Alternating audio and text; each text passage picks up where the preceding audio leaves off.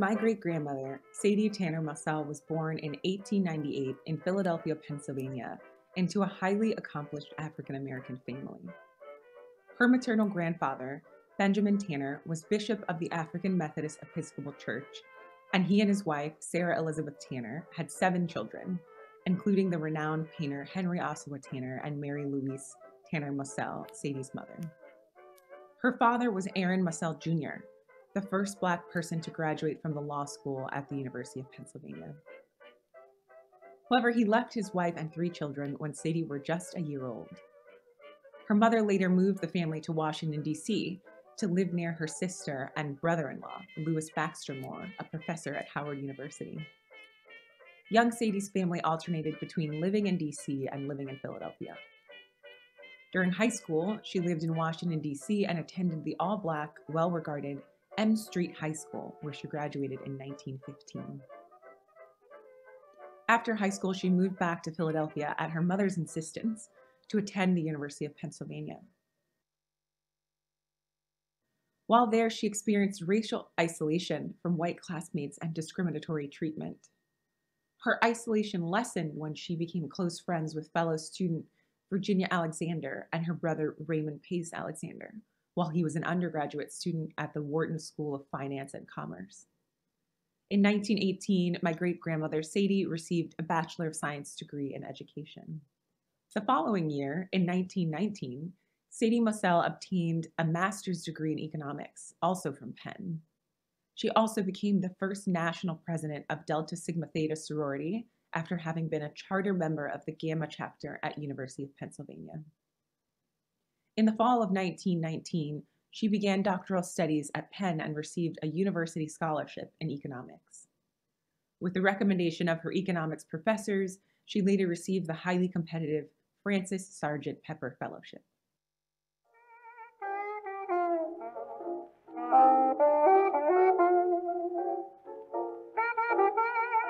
Sadie Malveaux wrote her dissertation, The Standard of Living Among 100 Negro Migrant Families in Philadelphia, in response to the early Great Migration of African Americans from the South to the North. The Great Migration was one of the largest voluntary internal migrations in U.S. history. 10% of the 400,000 Black people who left the South beginning in 1916 in response to increased demand for workers during World War I relocated to Philadelphia. Migrants hoped to build better lives for themselves and their children and wanted rights and freedoms they lacked in the South: voting rights, educational and job opportunities, higher wages, and justice in the courts of law. They also fled from Southern racial terror.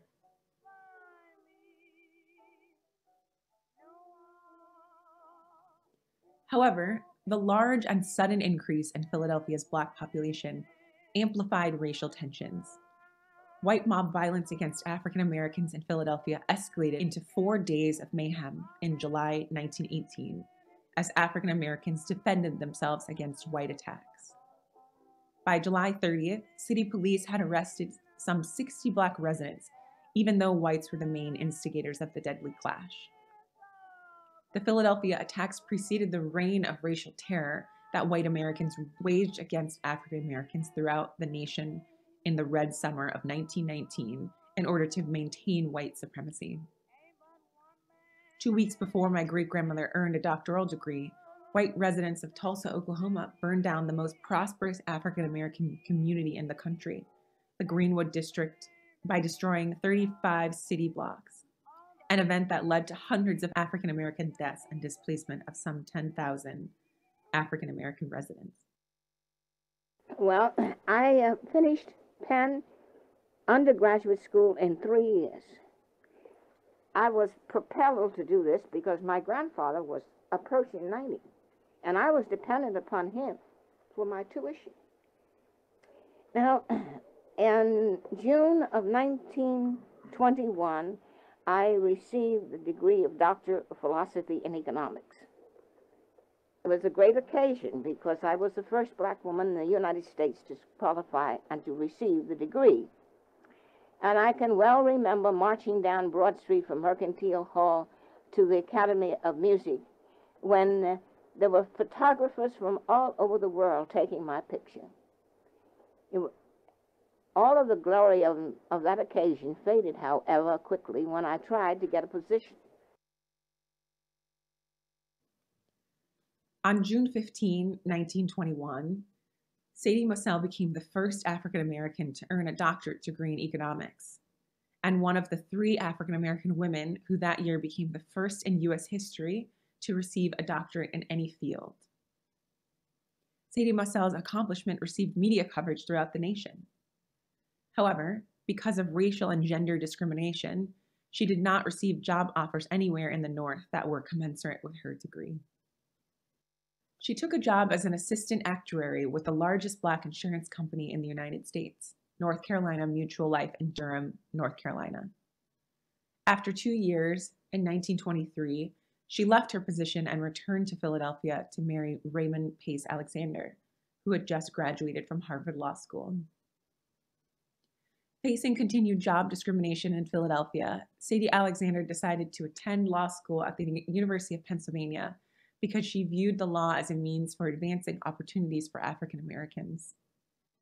In 1927, she became the first Black woman to graduate from the law school and to pass the bar exam in Pennsylvania. She worked as an attorney at the law firm that Raymond Alexander established. Both of my great-grandparents, Sadie and Raymond Alexander, were early principal members of the National Bar Association, and their law firm was instrumental in drafting legislation that outlawed racial segregation in Pennsylvania. In the mid-1930s, Sadie and Raymond Alexander welcomed 2 lovely daughters, Mary Elizabeth and Ray Pace, to their family. This period also coincided with Sadie Alexander's increased involvement in professional and civic associations and increased demand as a public speaker. Her speeches focused on systemic barriers that prevented African Americans from having full access to the democratic and economic rights of citizenship, while also calling for social action and policy changes to dismantle the barriers. Importantly, she continued to practice economics in the public realm. Discrimination that she faced as a Black woman could not take away her hard-won doctoral degree in economics and all of the knowledge it represented. And now, we commemorate the 100-year anniversary of the day when Sadie Tanner Moselle Alexander received her doctoral degree in economics with the recovery of her intellectual thought through the publication of her speeches and writings on the economic status of African Americans. Her speeches are a testament to her tremendous intellectual acumen and her lifelong pursuit of racial justice. The speeches remain relevant to our political economy since they speak to our current moment of national reckoning with racial injustice. With their publication, Sadie T.M. Alexander finally takes her place among our nation's major intellectuals and great economists.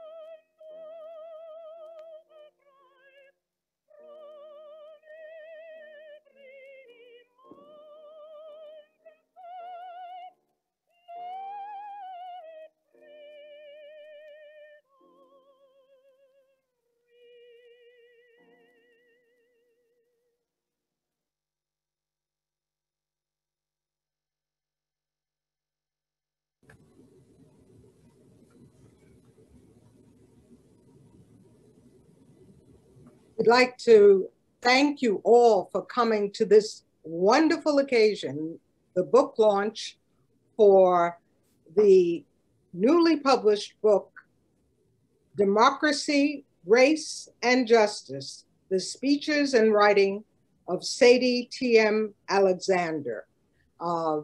This is a celebration of the new book, but it is also time to celebrate the 100th anniversary of the day that Sadie Alexander received her doctoral degree, becoming the first African American to graduate with that degree in the field of economics.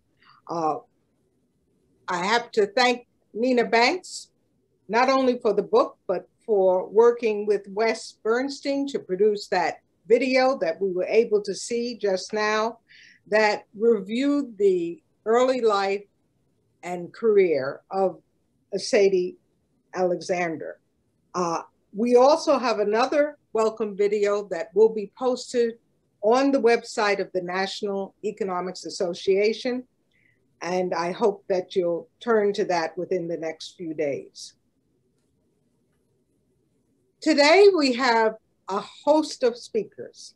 We are fortunate to have members of the family of Sadie Alexander, as well as other key individuals who helped to produce this wonderful book.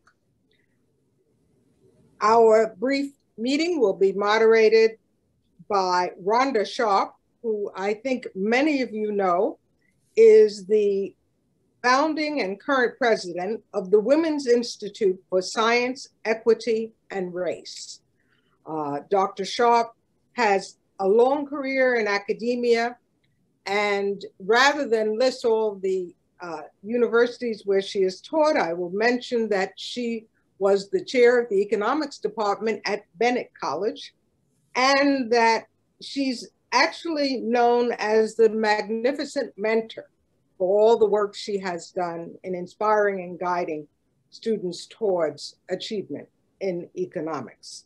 I'm Willene Johnson, formerly a vice president at the Federal Reserve Bank of New York and a senior advisor at the Federal Reserve Board. And I also served as the United States Executive Director at the African Development Bank. Both Dr. Sharpe and I should also mention, we are past presidents of the National Economics Association, and Professor Nina Banks is our current president. So we're very proud of Professor Banks at this time. We are also pleased to have the presidents of 3 of our academic associations, learned societies, and other individuals who played a key role in the production of the book. And the first of those individuals to speak to us today is Professor Radhika Balakrishnan, who is the current president of the International Association for Feminist Economists. Dr. Balakrishnan is the faculty director of the Center for Women's Global Leadership and professor of Women's and Gender Studies at Rutgers University. Dr. Balakrishnan, please tell us about the ongoing work that feminist economists are doing to recover the economic thought of early women economists. Thank you so much. I have to say I'm very honored to be here for the launch of this really important book, Democracy, Race, and Justice, the Speeches and Writings of Sadie T.M. Alexander. To me, this entire project is to bring light to early feminist economics research by Sadie, Dr. Alexander, but it's also a project where feminist economists are writing feminist economic history, because so much of our history is written by people who are not in the field. So if there wasn't a feminist economist like Nina Banks recovering this history, this is, to me, a really important feminist economic project. And Dr. Banks's research on this book was inspired by other feminist economists who are also here. So I think Julianne Malveaux and her early work inspired Dr. Banks to do this research. And also Dr. Malveaux started her own research at the urging of Phyllis Wallace, her mentor. And so it's really a history of feminist economics and feminist economists recovering our own history. And so I think it's important to say that. I'm going to read a little bit from the introduction of the book. When Alexander obtained her doctorate degree in economics in 1921, 100 years ago, she became a small group of women economists in the United States in the early part of the 20th century. White women were very active in the economics profession and made a substantial contribution. And as the documentary said, it wasn't true for Dr. Alexander to be able to find a position in economics. There were books and articles published, but her work really is brought to light. And having read the introduction of the book, she really was a pioneer in looking at feminist economic issues like paid work and unpaid care work, what that happens to labor. And so recovering that history is really critical. A lot of the history of economics is written not by feminist economists, and especially feminist economists of color, recovering other feminist economists of color, and especially African Americans. And so one of this is an omission of our own history. And so to me, this book is such an important book to bring out these ideas. And for me in particular, the relationship between her work as an economist and her work as an activist in bringing about democracy and justice is really critical, because that doesn't happen that often. And my own work doing human rights work, I was very excited to look at the ways I'm going to buy the book today and look at the ways in which the civil rights movement and economic policy were put together. So I'm hoping to learn quite a bit. To me, it's such an important thing that Dr. Banks has done by bringing this literature out. And I think it will help rewrite who feminist economists were from a very early time. And I cannot wait to read the whole book. Thank you very much. We are now honored to introduce Dr. Julianne Malveaux. In reading the book of Sadie Alexander, I couldn't help think that she was in many ways a public intellectual. And many of us think of Dr. Malveaux as being a person who brings issues of economics to the fore for all the people to act on, to understand, and to consider and extend our own understanding. Again, if I were to list all of her achievements, I would take up all her time. Let me simply say that Dr. Malveaux was the president of Bennett College and is about to embark on an innovative adventure in learning by being the founding head of the College of Ethnic Studies at California State University in Los Angeles. How nice. Dr. Malveaux actually was the one who shined the light for most of us on the work of Sadie Alexander. And I'd like to ask her to make a few comments about how she came to that discovery and why she thinks that it was important for the world to know about Sadie Alexander and her work. Thank you. Well, thank you, Willene. And of course, gosh, Nina, just so proud of you for taking this project to the end and 100 years after Sadie received her degree. And of course, thank you, Rhonda Sharpe, for your innovative leadership around disaggregating data, which is your thing, and we appreciate it. I've been trying to figure out for the past couple of weeks how I got to Sadie. I know that Dr. Phyllis Ann Wallace, who was my mentor, my sister friend, I called her my economics mom, mentioned her. But I think that those of you who know me know I have a very contrary streak. And so I believe having a conversation with one of my brother economists about participating in something at the NEA about Black economic history. And they mentioned a bunch of names, and I said, well, what about the women? And he very dismissively, of course, he did get told about himself. He very dismissive. Well, I can't think of any women economists who made a significant contribution. So I went whining to Phyllis, Dr. Wallace, and said, well, I can't tell you everything I said because she had to calm me down. She said, well, let's just go look at Sadie Alexander. And so that started me on the path. And of course, I did the piece for the AEA journal. But what's also interesting is that I got to know Ray. I don't know if she's on the call now, but she's just become such a delight and a friend. And One of the things that Ray said to me really motivated the title of my piece in the AEA. She said, I mean, we're all very frustrated about the many ways that Sadie was unable to fully function as an economist. She wasn't able to get an academic job, et cetera, et cetera, et cetera.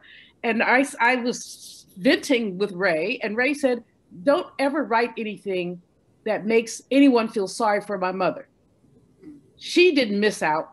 America missed out. And that's how I see it. So the title of the piece was Missed Opportunities. And then the subtitle, of course, about Sadie Alexander. But she was a missed opportunity. Our sister from IAFI, she put it out there very well. In terms of the fact that we are not writing about us, history belongs to she who holds the pen. And so Nina has been holding the pen for Black women economists with this piece. But all too often our histories are swallowed because it does not serve some people to know the whole truth. It does not serve some people to know that we've been doing it as long as they've been doing it. And what breaks my heart when I think about Sadie, not to make anybody feel sorry for her, as Ray said, but one of the anecdotes she had where she, on a rainy day, is looking for her classroom. And she asks a white student, where is this classroom?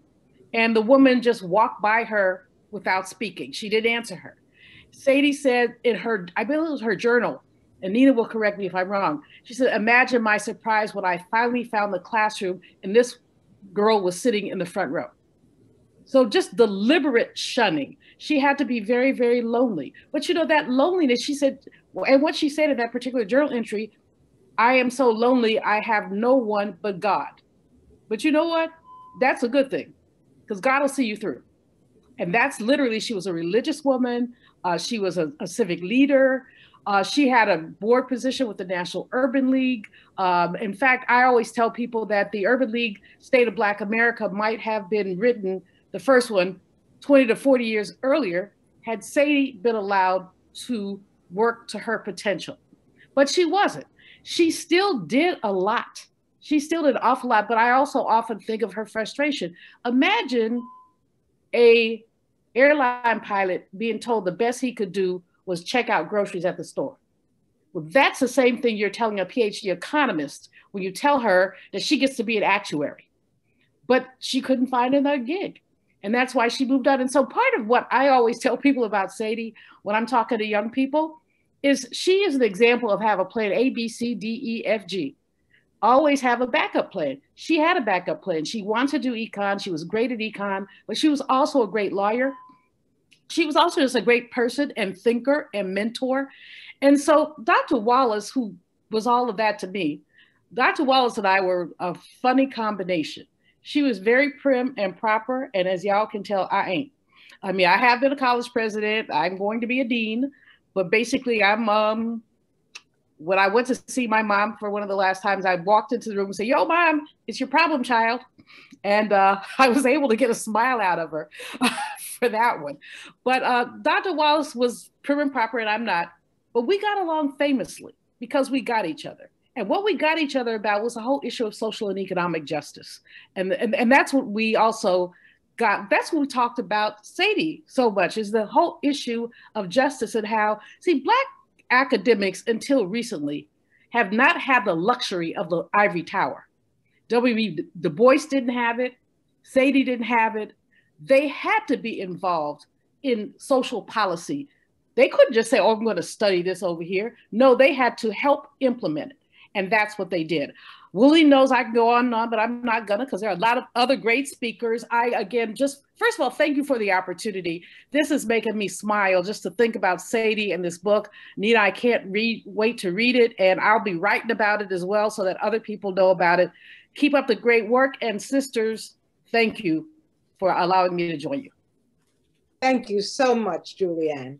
And now I'd like to turn to Nina, who is certainly the author of the day, but who has long worked to really fill in the gaps in our history of economic thought.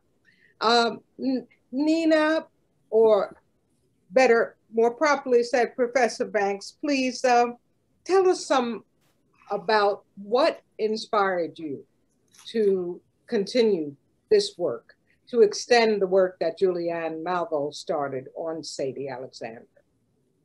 Thanks, Willene, and thanks, Julianne. You know, for those of you who have the book, you'll notice that the very first sentences are about missed opportunity. Julianne's really foundational article on the loss, the implications of the loss of Sadie Alexander's intellectual thought to the development of the economics profession. So I was motivated and inspired by a number of sources, one of which was Sadie Alexander's 1930 article that she published in Opportunity magazine, Negro Women in Our Economic Life, which really anticipated many of the arguments that later generations of feminist economists made about the transformation of women's household work as a result of the marketization of that work when it was taken from the household and into the capitalist economy. That was one source. I read that in the late 1990s and just was really struck by it. Feminist economists, as Radhika said, were doing this really important work to uncover the thought of early women economists that had been lost to our profession or too often attributed to men. And so when I read Julianne's missed opportunity article, and I read that probably around 2002 or so, that really motivated me to go to the archives at the University of Pennsylvania, where Sadie Alexander's records are stored, to find out if she said anything about economics. And so I think that it's important to remember back, a long time ago, 2003, when I started this research, two important things that I think have been lost since then, right? One is that back in 2003, economists thought that George Edmund Haynes was the first African-American economist. And that's because there was a publication that came out, or a paper in 1990 by an economist that said that George Edmund Haynes was the first African-American economist. And so that's what we thought. That's what Julianne thought and what I thought when we started our research on Sadie Alexander.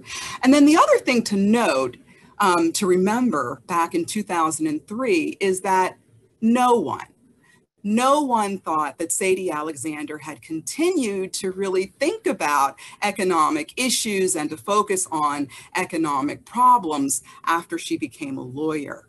And so when I went into the archives again in 2003, I was really shocked to read through some of her correspondence and note that the correspondence included economic analysis. And that was certainly the case whenever I read through her speeches. I faced a lot of challenges over this almost 2 decades period of trying to recover the economic thought, the intellectual thought of Sadie Alexander. Enormous challenges. And one of the challenges that I faced was the condition of the speeches. The speeches were not in very good condition generally. Some of them were, but many of them were not. Sadie Alexander's early speeches from the 1920s were handwritten. The later speeches were typed, but they had handwritten notes inserted. All of her speeches had crossouts and arrows. And so recovering Sadie Alexander's economic thought was very labor intensive, and it really involved a process of reconstructing her speeches. My research assistant, Lily Shorney, was remarkable in helping to reconstruct those speeches, especially the early speeches that were handwritten. So when I reflect back on over this long period of time that it took to recover her intellectual thought, I actually think that the speeches, the publication of the speeches today, in 2021, on the 100th anniversary, is better than if I had published the speeches in 2010 or 2015, because those speeches will really resonate with readers today in a way in which they would not have resonated in an earlier period. Because the speeches that cover, again, a 40-year, 50-year period really speak to issues that we are talking about extensively as a country today. The centrality of racial oppression in our history and the necessity of teaching that history. The importance of full employment job guarantees and the persistence of discrimination, employment discrimination against Black workers. The need for investments in social infrastructure. The rise of fascism and practices that undermine the rule of law. Over-policing and unwarranted searches and seizures. Disinvestments in Black communities. Protest against racial injustice, and so on and so on. And so early on, I set out to restore the economic thought of Sadie Alexander to the discipline of economics.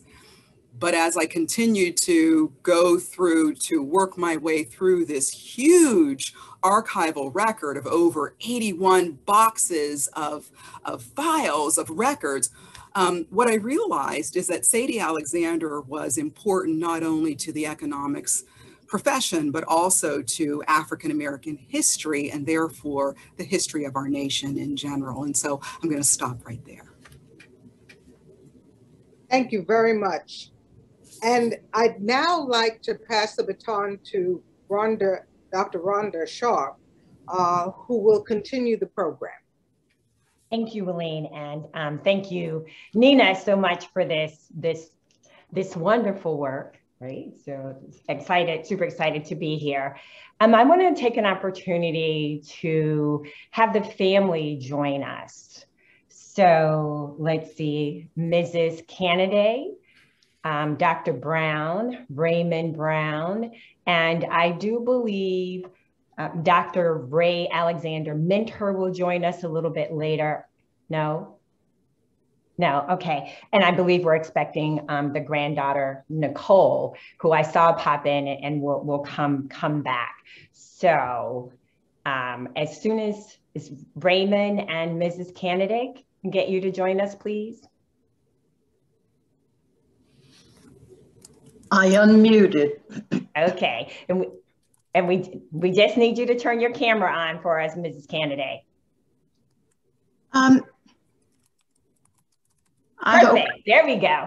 Okay, so let me start by saying thank you so much for donating your grandmother's materials to the archive, which gave both access to Nina and Julianne so that we can have this book and learn more about her.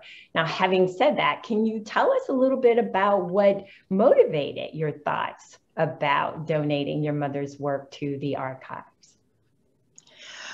Well, I got a telephone call from Nina, and this is the first time I've had a chance to see her. And we must have talked for over an hour. Of course, I would not have said no anyway.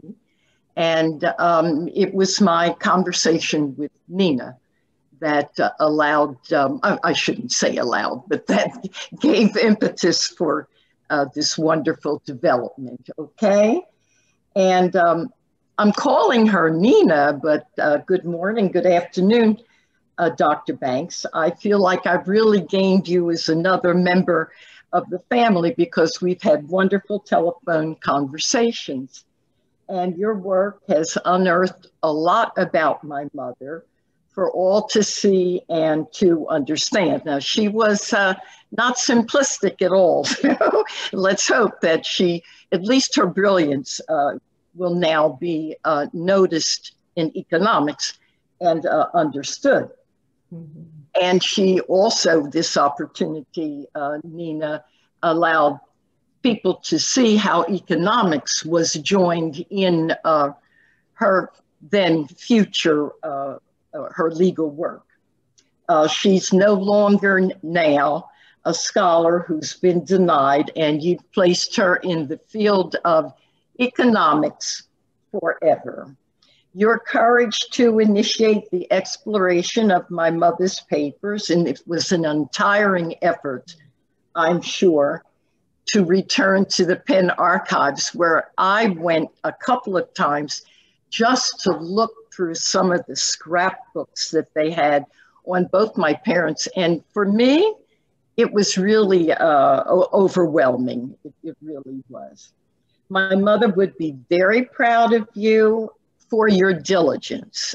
She was quite something about diligence. She would sit with me when I was in high school and took Latin, and I was okay just doing the conjugations, up to B+ work maybe, but no. I do remember, I think I got 1 A in vocabulary, and that was when my mother sat with me and made me repeat and repeat and repeat. She was extremely diligent, no doubt.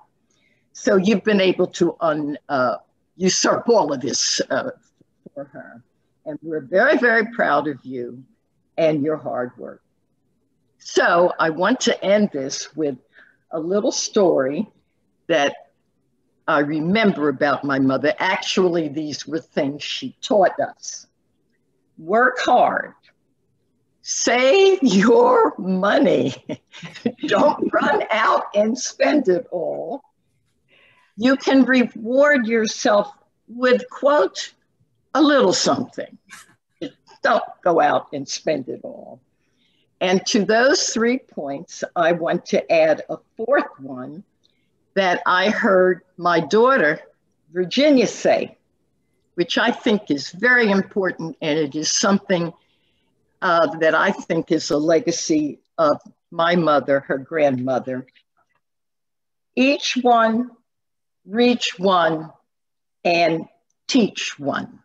Okay, that would be what she would want future scholars to do. And Dr. Banks and Nina, once again, thank you. Thank you, Mrs. Cannaday.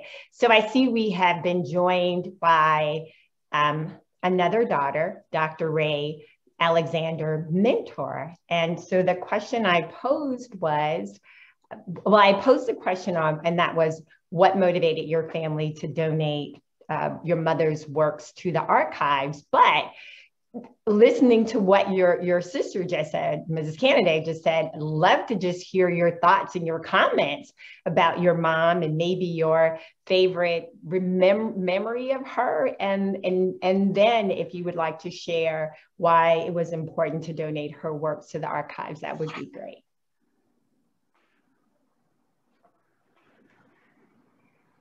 Wow. I'm not Dr. Alexander.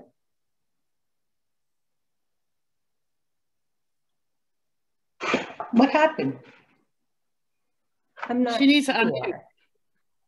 Okay, so while we're waiting for her to unmute, from the grandchildren, Virginia or Raymond, Virginia, I saw that you put in the quote, listening to your grandmother's voice in the video just brought back memories. Would either one of you like to share a memory as well as why it's important for you to have your grandmother's works in the archives?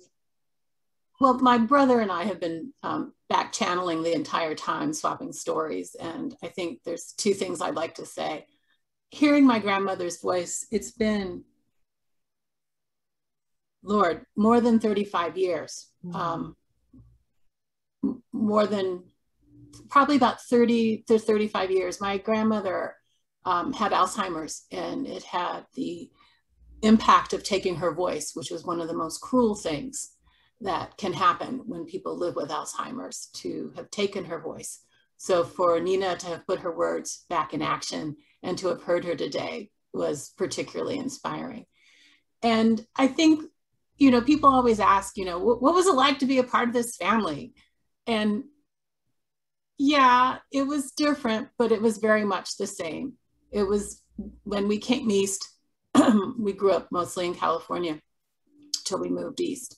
You know, dinners at my grandparents' house, stories of history, the demand to pay attention. My brother was a better historian than I was. I always wanted to go out and play. And just the idea that diligence and hard work and being good at your craft was something that was critically important. And I think my brother and certainly my daughter can attest to that by example. you work hard. You don't always get what you want, but you feel good that you did your best. So I'll close with that thought. Thank you. Thank you. And Raymond? Yeah, you've been trying to get to the root of these papers at Penn. And I would say that my grandparents obviously had a comprehension of their significance. And there were two things that they did with Penn, and they had obviously a strong and deep relationship with Penn. And so they left their papers to the university. And they also started the endowment for a chair in their name at the law school. And Representative Evans from Pennsylvania was instrumental in procuring money from the state to fulfill that. And so, you know, I say that as far as my grandparents knew that their work was significant and Penn was the place to house it. And they left that legacy as far as the papers and the beginning of their endowment. And that chair is fulfilled now. And I think these two are great foundations for further work and recognition of the work that they started. So, you know, they wanted to preserve what they did and have others be able to build upon it. And you know, that's another important thing to remember is that, you know, people speak of where they would have been if they were born a few years later. Well, you know, that's not the case, but they certainly did build roads and paths for the work of other subsequent people. I mean, you look at my grandfather was first judge of Pennsylvania. You know, he might have been a federal judge if it was later, but subsequently, I forgot the gentleman's name, but there was one in his lifetime. And Thurgood Marshall, of course, on the Supreme Court. And all those achievements had to happen, or only could happen if someone started the work, the journey before them. So, you know, the people that followed are people that built on what they had done. Thank you. And you lived right up to what your sister said in terms of being more of the historian. So thank you so much for sharing that. And so Nicole. I'll share one small anecdote. Okay. Our family's full of firsts. And my significant first is actually insignificant though, but I was the first Black teacher at Episcopal High School. And I taught history there. It's a Southern boarding school in Alexandria, Virginia. But I clearly remember when I was approached for this job, knowing my grandparents' history was motivation for me to accept that challenge. And so, you know, it bared with me, definitely. Okay, thank you. Thank you very much. So Nicole, want to thank you for the lovely narration that we heard at the beginning of the webinar. And ask you similarly, what does having your grandmother's papers in the archive mean for you? And if you'll tell us just a little bit about what it was like for you to go through and narrate your grandmother's story. Thank you. And first, a big congratulations to you, Dr. Banks, on this accomplishment. It's extraordinarily exciting. I messaged her in the process of recording the narration to say that I was floored all over again to read my family history collected in one place, to kind of see all the threads and connections and all the people who were working, you know, for themselves and on behalf of other Black people at the time. It's really, I mean, I think that I'm in awe. There's no other way to describe it. It's kind of incredible when you take into consideration the history and the time period in which they were laboring. I'd say the biggest thing, maybe the biggest lesson or something that I've taken away from just hearing my grandmother's legacy and coming to understand it in new ways as I've gotten older, is that, you know, she was working in many ways on behalf of, you know, the quote unquote, the race. She was thinking about her own situation in life and the opportunities that she had access to and didn't have access to, and her story and all of those barriers that existed are barriers for all of the people who, you know, look like her or are part of that community. And I think in our family, it has been always very clear that we're all, there's a connection and that we are always, our work is sort of always engaged with that idea that we can't can't be separated when the law is written this way.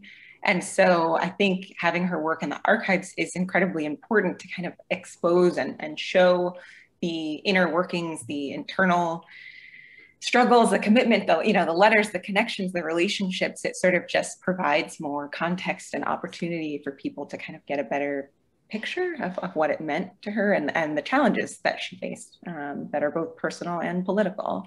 So that's sort of my big takeaway. And I find that I continue that spirit, I'd say, into my own work as an investigative journalist, thinking about the prison system, and I see those threads still today. So yeah, so it's just been a wonderful occasion to get to re-examine and look at it a different way and share it with the public.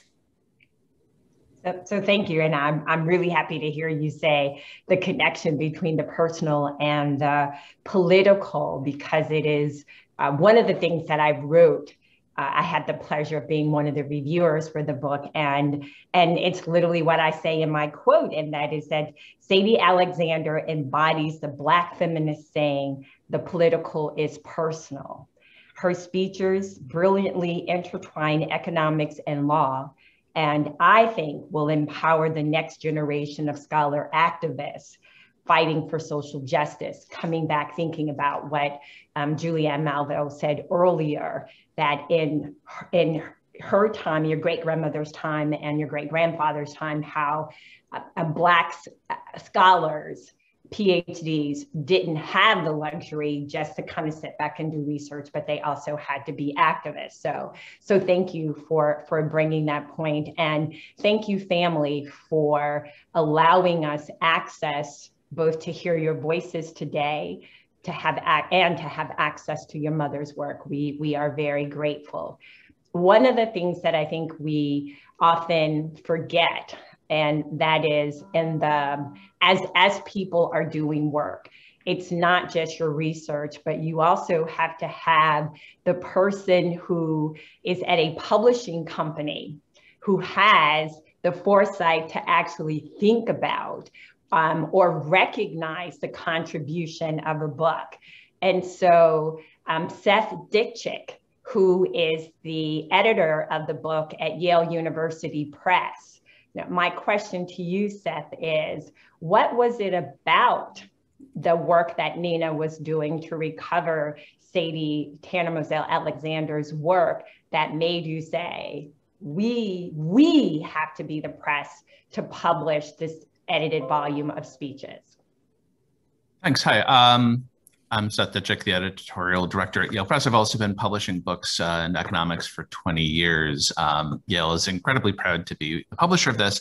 I want to give credit where it's due on this book. Actually, the editor who initiated the book for the press was a colleague of mine named Taiba Batul, who reached out to Nina, having heard her speak on a podcast about the work of Sadie Alexander, and so I want to credit her with for reaching out. And when Taiba left the press, I was really thrilled to be able to take this from that point to publication. I think one thing that's really important here is that I think publishers have an opportunity and a responsibility to provide a platform for overlooked and marginalized voices. I think that perhaps nowhere is the service more needed or urgent than in economics, where those voices often fall by the wayside as they run through gauntlets of gatekeepers. And I think where books have a critical role to play in facilitating a conversation that doesn't always happen in journal articles. I think also, publishing Sadie Alexander's work and Dr. Banks's labor in uncovering and in situating this work, I think are really first steps towards correcting a blind spot, both in economics, also really in publishing, both of which are grappling with the historical challenges that we've had recognizing and elevating diverse voices. Dr. Malveaux mentioned that history belongs to she who holds the pen earlier in this talk. And I think it was a critical failure that we didn't take this, we didn't have the opportunity, we couldn't find a way to take this history from her pen to the world up until now. And so, but Yale is really honored to play a part in fixing this mistake. I think also the book really shows the enduring value of books. At a time when we've come to think that everything is available online, and we know, kind of all information is right there. Dr. Banks's work, in taking something that had been in archives and in filling in the gaps and in bringing this out of the archives into the world, I think is really a reaffirmation of why books still matter. So, for all those reasons, I think it's been wonderful to be involved in this. Also, I'll mention that Professor Banks is actually working on a biography. It's a work in progress, but a biography of Sadie Alexander's life. So that will be, at some point in the future, that will be an opportunity to really kind of again broaden the information and the audience for this work.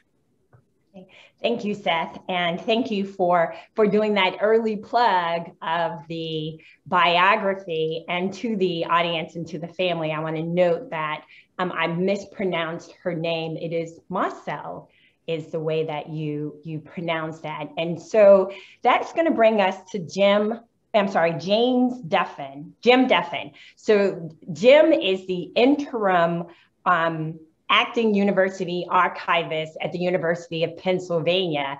And we are excited to hear that you are actually digitizing some of the archival work. And so would you talk a little bit about why you're digitizing that and what that will mean for both ease of Nina working on the biography and what it also means for the next generation to learn about Dr. Alexander?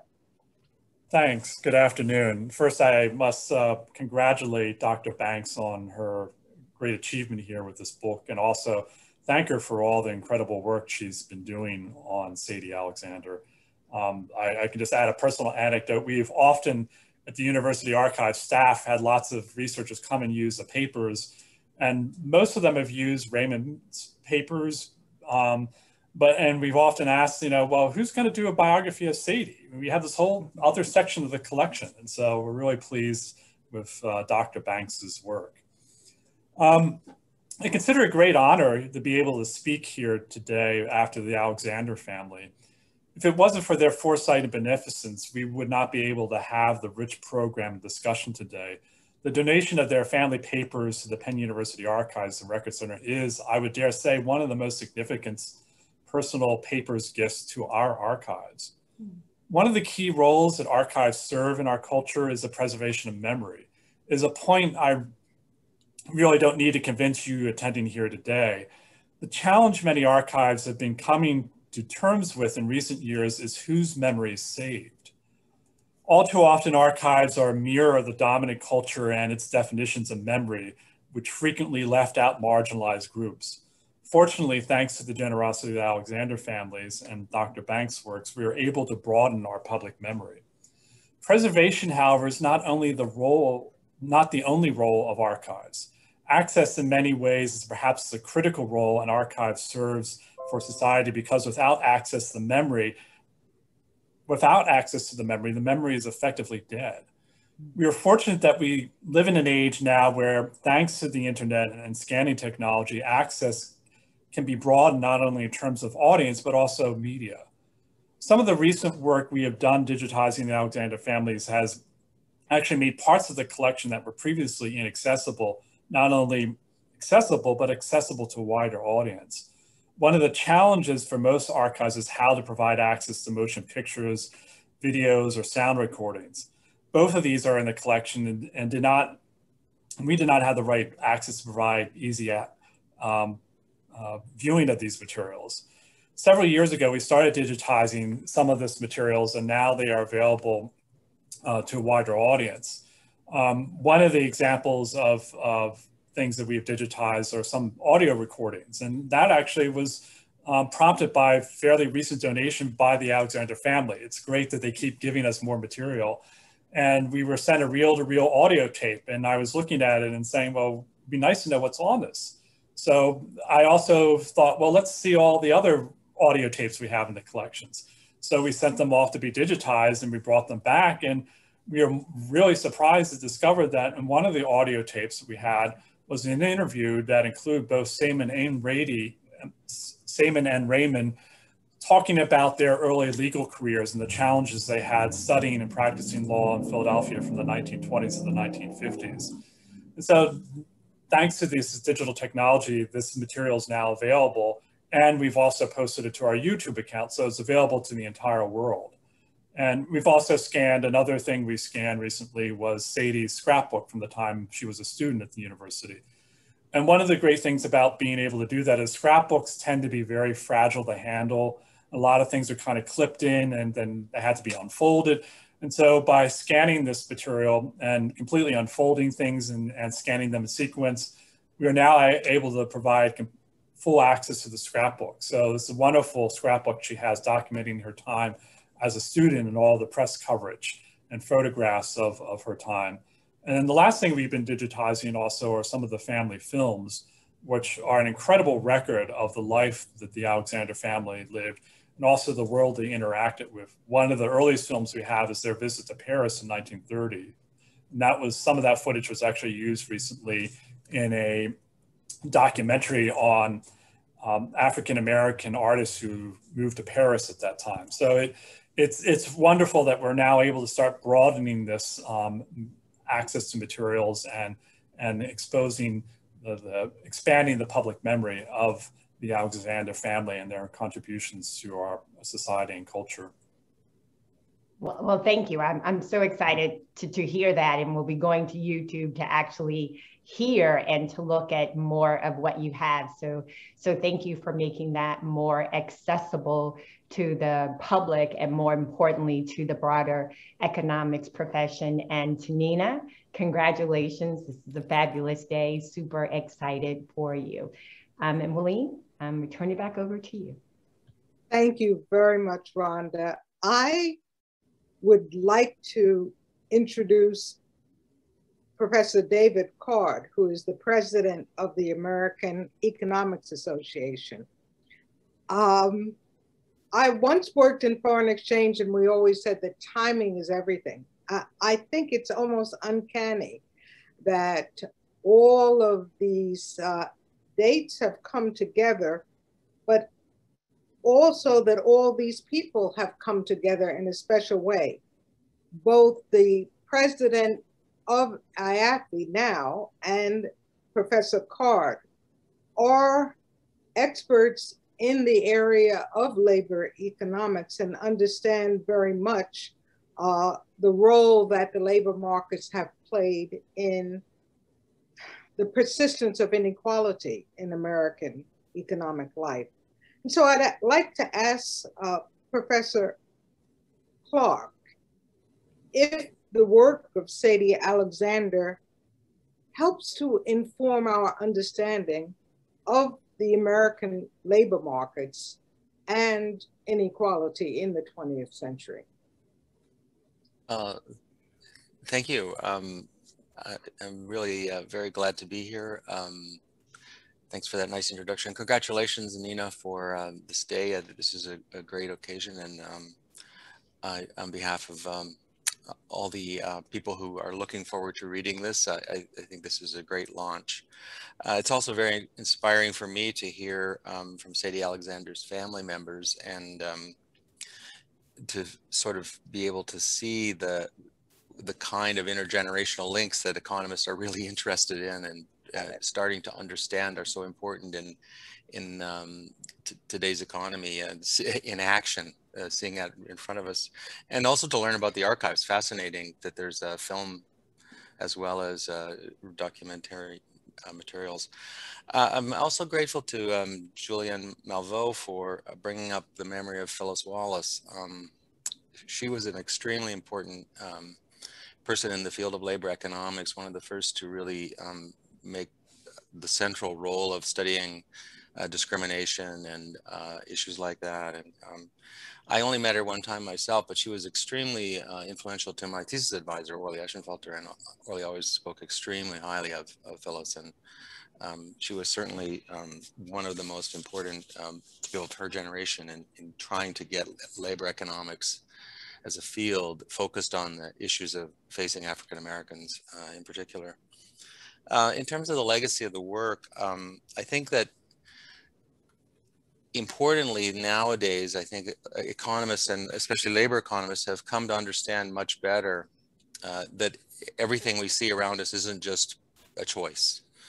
The sort of paradigm or simplest way to think about it, what's wrong with economics is we tend to say, well, people chose this, they chose that, and we love to study that aspect of behavior. But her work, I think, and her life really shows the importance of understanding the constraints and issues.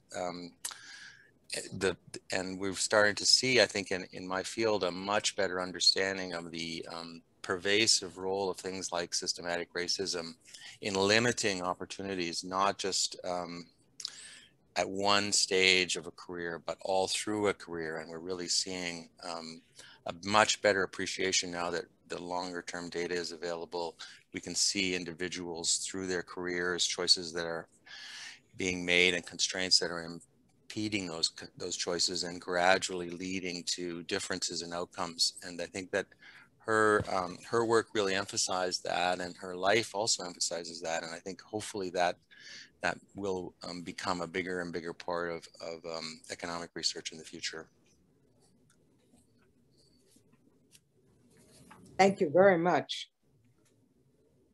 I'd now like to ask Lily Shorney to speak to us about her work as the research assistant who actually was in the archives.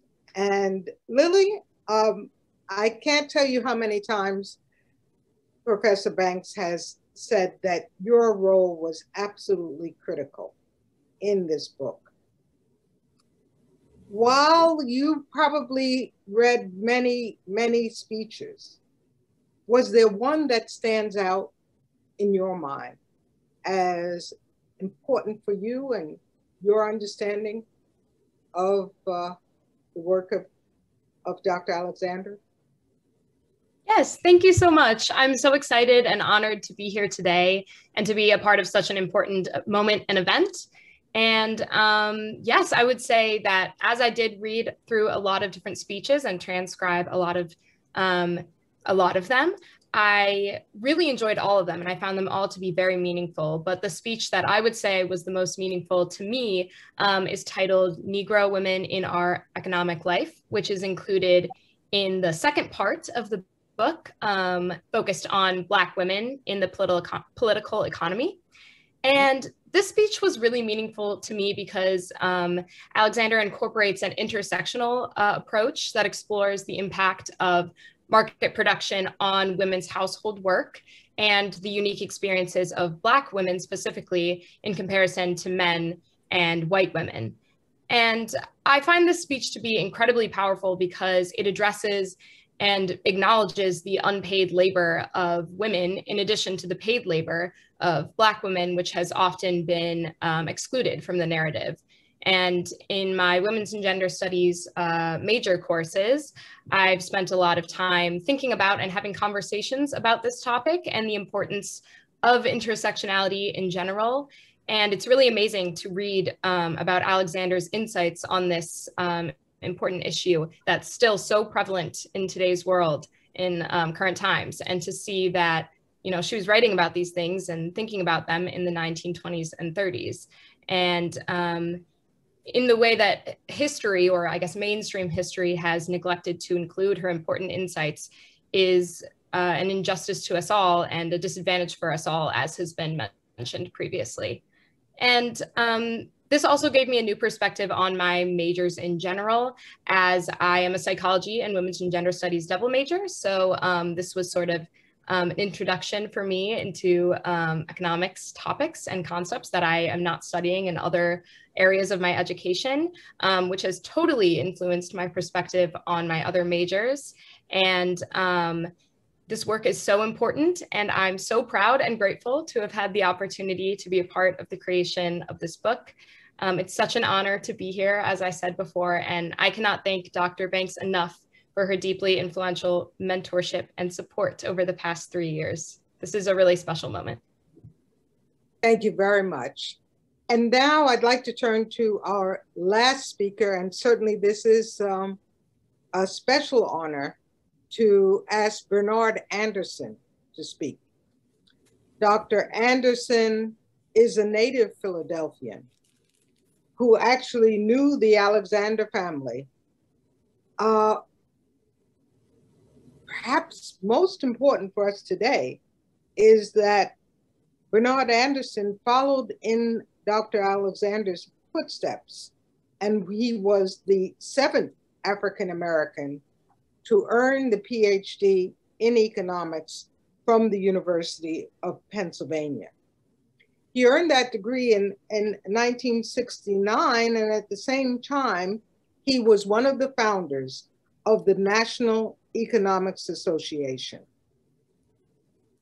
Professor Anderson was the first African-American to receive tenure at the Wharton School, and he is now the Whitney Young Jr. Professor Emeritus.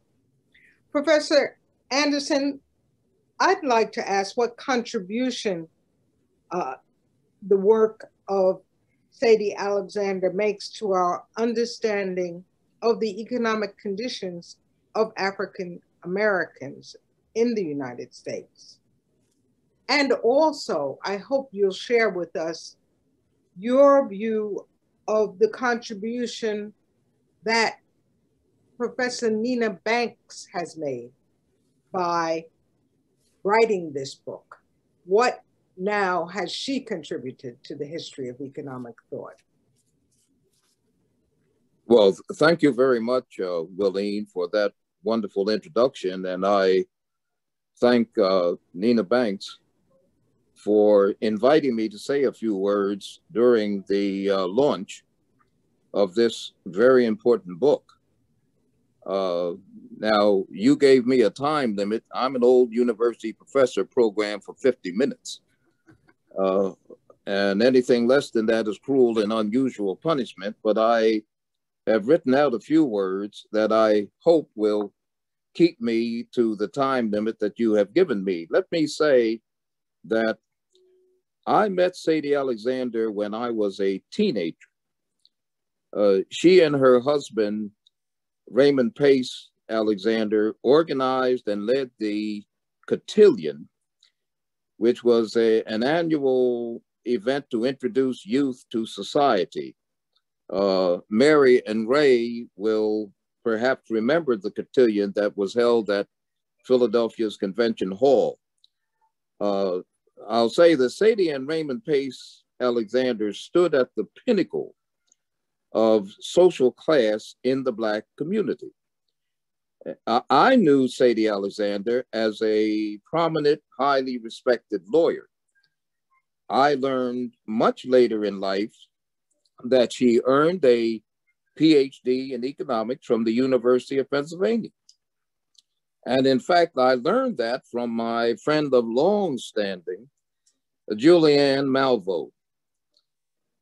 We owe Nina Banks a deep debt of gratitude for the Herculean task she performed in recovering the economic thoughts and writings of Sadie Alexander, putting them in the storehouse of knowledge on race and economics where they belong. Sadie Alexander documented, analyzed, and explained the broad, deep, persistent racial economic disparities that engulf African Americans, denying them the opportunity to achieve economic security and to build wealth. She was not recognized as an economist, despite her academic preparation in the profession. And as you know, she was a victim of the racial and gender discrimination she wrote about. In my view, however, she made a significant institutional contribution to institutional economic analysis in her explanation of the employment and income status of Black workers. And early on, she skillfully designed and conducted population surveys in order to do the analysis. And later, she plumbed the depths of BLS data sets, which until the 1960s had few labor series classified by race. Today, much is said and efforts are being made by the American Economic Association, the Federal Reserve, and some predominantly white higher education institutions to break down racial and gender barriers to equal opportunity. I'll add, however, that these efforts have long been recommended and pushed by the National Economic Association, the co-host of this webinar. Sadie Alexander's writings, to a great extent, set the baseline for the challenge that must be overcome. She followed the dictates of the prophet Isaiah, who urged the soldiers of Zion to strengthen their stakes and lengthen their cords to gain the victory. And this book should be required reading, in my view, for every student who takes a course in Economics 101. And perhaps that will hasten the day when the practice of the economics profession will match the promise of the economics profession. So thank you for allowing me to share those thoughts on this very important day in the launch of this book. Thank you very much, Dr. Anderson. And I would like to bring this discussion to a close with just my own brief comment about the work of Sadie Alexander. I also studied labor economics, and before I was an economist, I actually did graduate work in history. But I must say that the speeches that I've read, and I've only read a few, but they provide a level of detail about the labor markets at that time that has been missing from anything else that I've ever read. The ability of Sadie Alexander to identify not only in the types of industries that women were working, that Black women were working, but to very carefully help us to understand the severe limitations that they faced and the fact that they were only able to work in perhaps one or two jobs, and that in many factories, their only position open to Black women was that of cleaning the factories. So we have a new understanding of the markets, labor markets, both by her experience, by the limitations that she faced, whereas the other women who had obtained doctorates were able to teach at the M Street School, the secondary school in Washington. When Sadie Alexander returned to Philadelphia, or when she sought work in Philadelphia, she faced the restriction that Black women were only able to teach in elementary schools, not in high schools. Those two women with doctorates who taught at the M Street School found themselves as faculty of Howard just a few years later. That stepping stone was not available to Sadie Alexander. And it's opened our eyes to the existence of truly onerous weight of economic oppression that was faced in what many of us thought was a very liberal city of the American North. So thank you, Nina, for introducing us to Sadie. And I'd like to close the webinar with your voice reading for us from one of Sadie's speeches. And again, many thanks to all who have participated, both as attendees, but as panelists. And I think everyone has commented that the presence of the family here has added a special level of our understanding of the contribution that Sadie Alexander has made to our understanding of life in America in the 20th century. Thank you. Professor Banks, please. Thank you, Willene. And I actually have 9 minutes, and I have three pieces that I'd like to read. But Virginia sent me a note in the chat and asked me to mention her grandmother's Baroque handwriting. And what I can say about that handwriting is that it was practically indecipherable.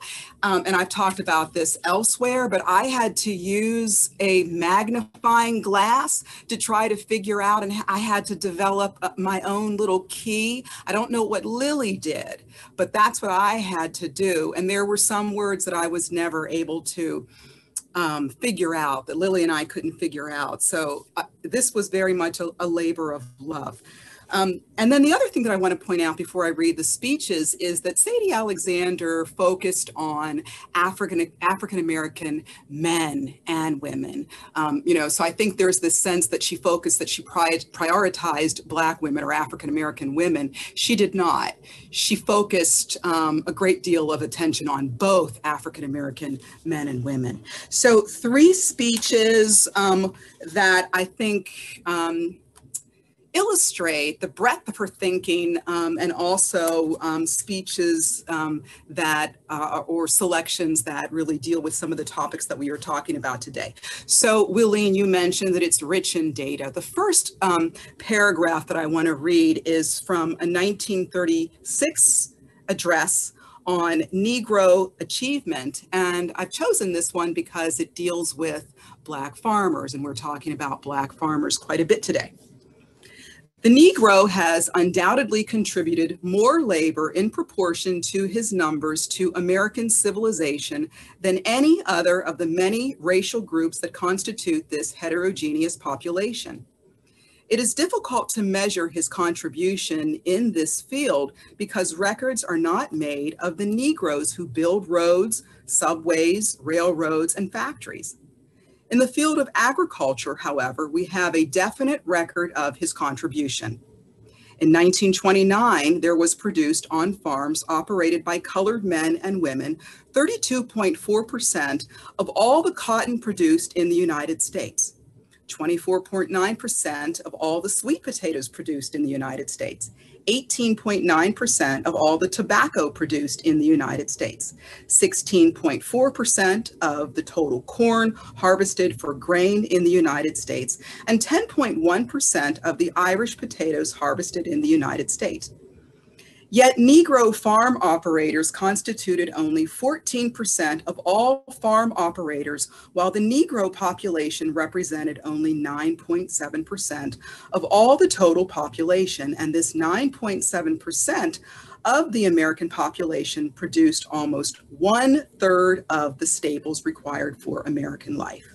This is unheralded achievement.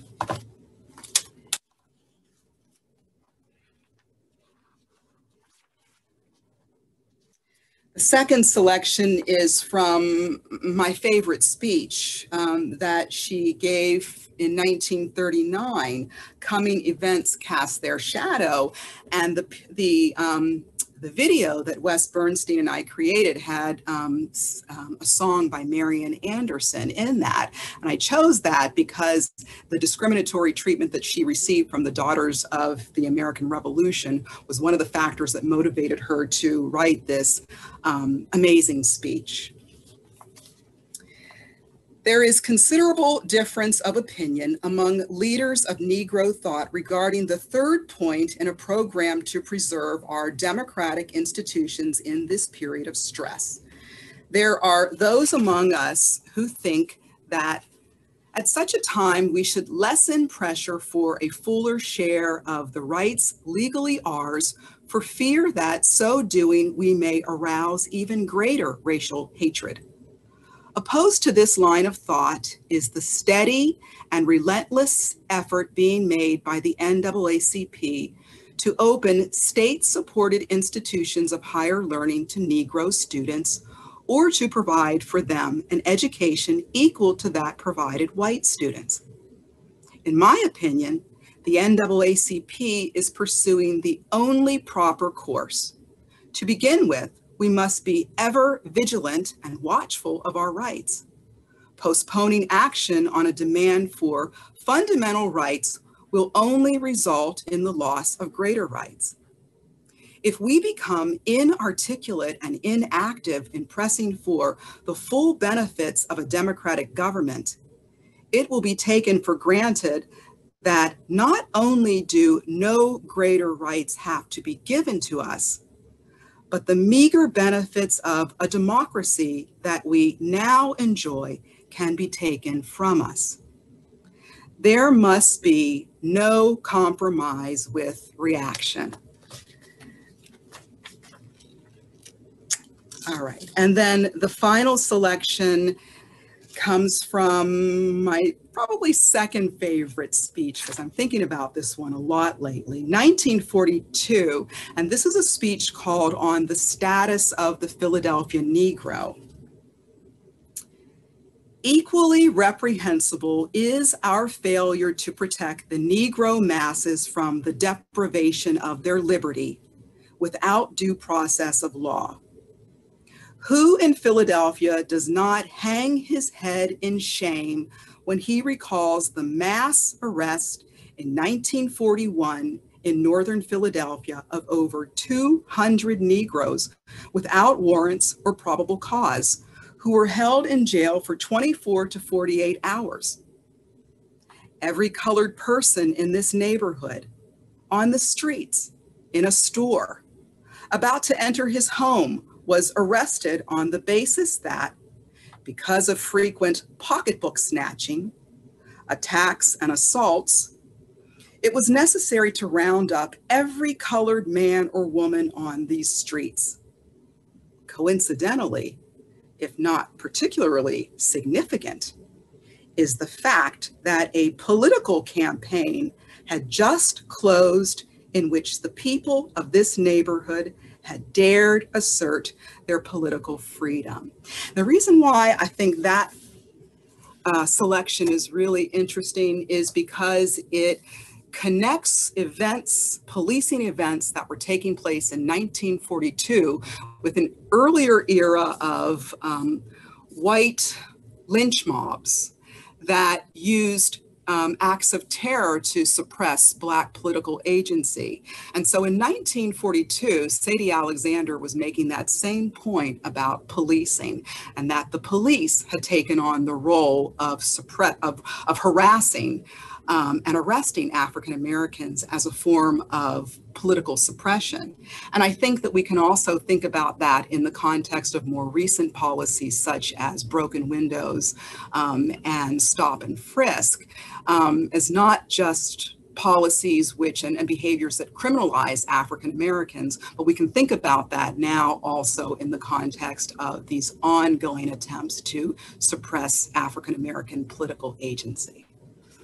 So I'm going to stop there and thank all of you for your wonderful participation in this event to commemorate the centennial anniversary of Sadie Alexander's doctorate and the restoration of her economic thought, her intellectual thought to our discipline and to the nation more generally. Thank you all very much for being a part of this amazing event.